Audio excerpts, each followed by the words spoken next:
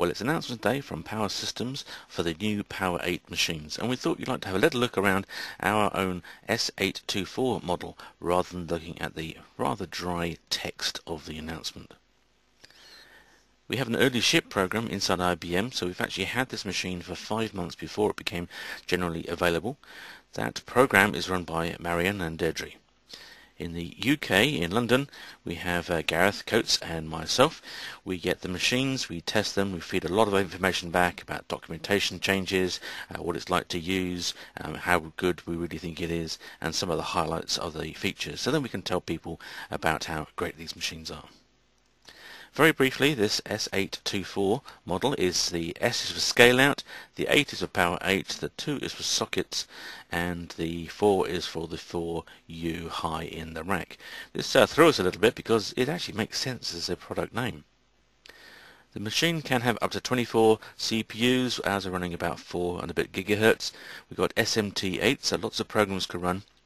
We can actually run 192 programs at the same time every clock cycle, and it can have up to a terabyte of memory. Now our machine is a little bit smaller than that. We've got 16 CPUs and quarter of a terabyte. Inside the machine we can have lots of disks. We can have the special solid state drives, 8 of them in the front, and we can have 11 PCI slots. If you've got really good eyesight, you'll notice that I faked up the badge on the front in green there that says the S824. Because it's an early ship machine, we don't actually have the right badges as they come out fairly near the announcement date. Little look around the back, we can see here on the far left the new service processor has actually been upgraded, so it's a bit faster. This is of course running a power processor.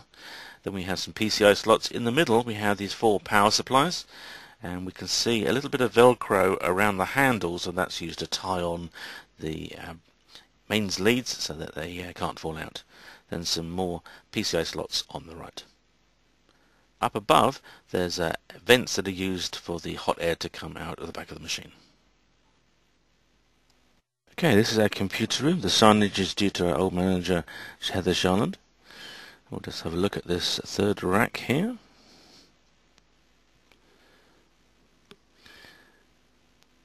At the top here we have the 2 brand new HMCs, and here we have our Power 8 machine. We've called it Emerald.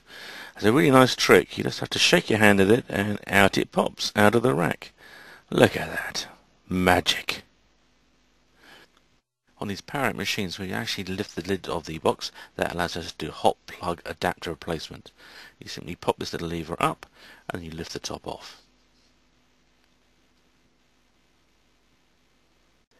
So now let's have a quick look around a machine called Emerald, by the way. That's why there's a label like that.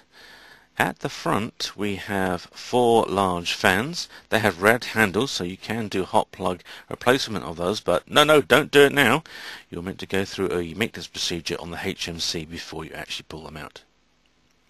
Further back here we have the PCI cards on the left and right. In the middle we have the 4 power supplies. Over here we have the 2 cards that are controlling the disks at the front. We can add an additional card in here for RAID functionality and high performance. This is a blue handle, so this needs to be powered off before we go in here, but we can have a quick look as long as we don't fiddle about. Some nice labels to make sure we put things in the right place. This is the heatsink above the first Power 8 socket, and the one for the second. In between them we have the memory cards which have the level 4 cache controller on them. This group of 8 come with the first socket, and if you have a second Power 8 then these are activated too.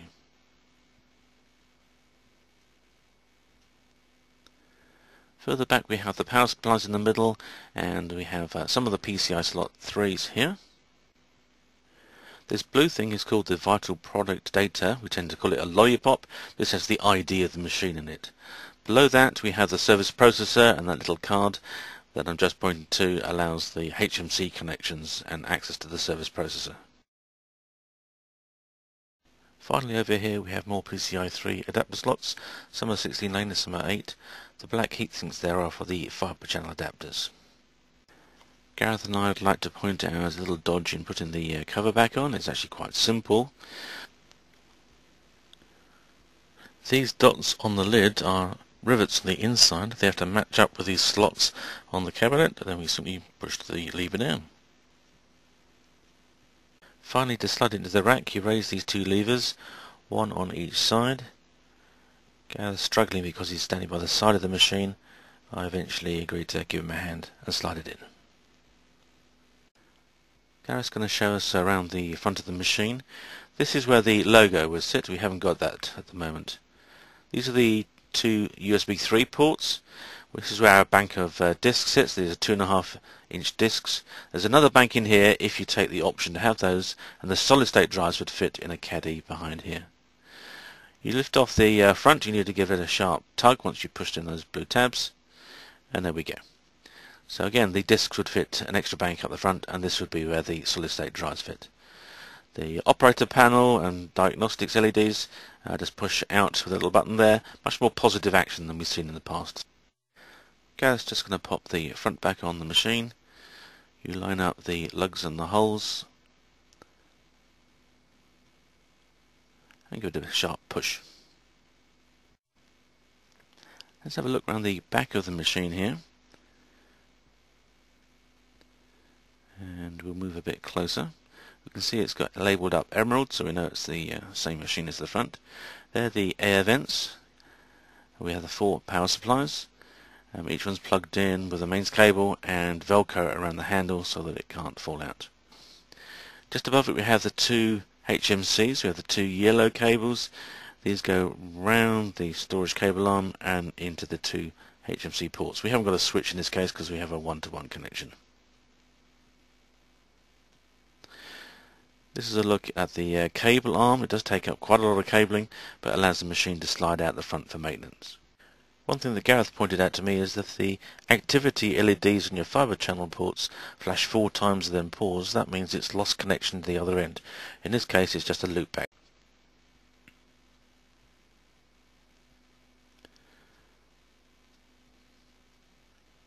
And we'll close it back up.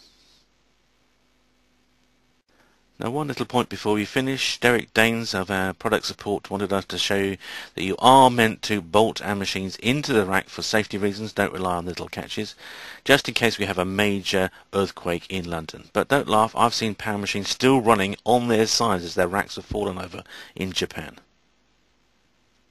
Well, that's a quick look around our new POWER8 machine. We're very impressed with the technology and the engineering inside it. We've tried all sorts of operating systems, the AXs and Linux. We haven't tried IBM, just we don't have the skills. There's other people testing that. Particularly like the SMT8, the single-threaded performance is a major boost. Lots of batch jobs are finishing in literally half the time. If you want to find more of my movies, then look at my YouTube channel, youtube.com, nigelargriffiths. And if you liked the movie, why not click on the thumbs up.